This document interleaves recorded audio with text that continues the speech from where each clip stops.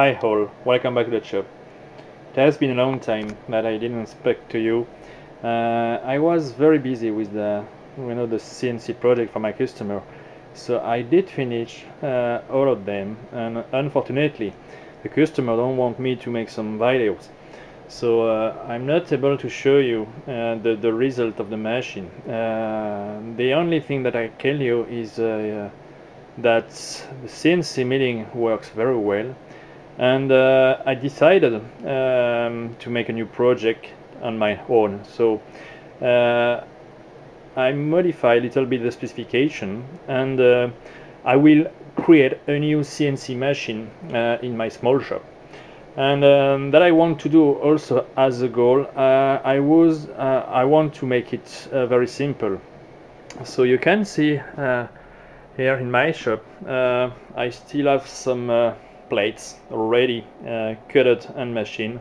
I ordered them like that, so you can order the plates already machined, and you can decide if you need some surface or some ground plates and so on.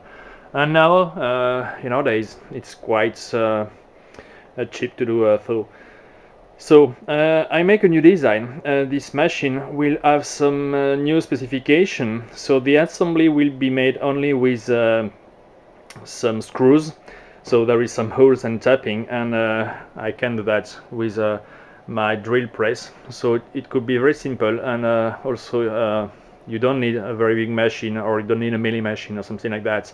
The only shortcut I would take, I will use my CNC. So this machine is not very stiff and is not able to machine some steel.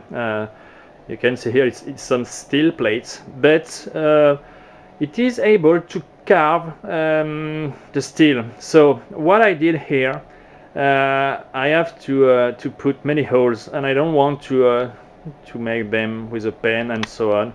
So I use the CNC machine to do the job, but it's only engraving, so you can see the small dots. So I will use the CNC only to make to avoid and to increase the speed of placing the holes on it. So here is the start of the project. Made a new CNC milling machine with steel plates. So the goal is to have a very stiff machine, and this machine will be able to do a very good job, and also to make some milling on steel, aluminium, and soft material, of course. So I will restart video and share with you this new project. And also you can follow the way of building a CNC machine such way. The only thing you have to take in account, on the previous CNC machine I made for my customer, so that I was not able to show you, I decided to make some welding to make the assembly between the plates. And it's quite an easy process from a manufacturing standpoint, but be concerned is the fact that when you are making some welding, the plates on the surface, thing like that, you have some you lost some accuracy of the plates, and you have to remachine some subparts of the CNC, and the weight is let's say very big, and sometimes it's not very easy, and it increases the manufacturing time. So in a small shop you can weld the things, but it will be very difficult to mill the subparts together after the welding operation.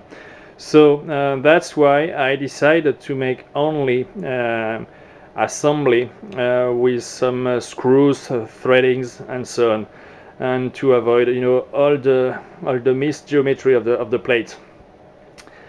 And so this first episode, and I guess there is it will be a lot of episodes to follow the project, but anyway, it is the start of the project. So see you in the next video.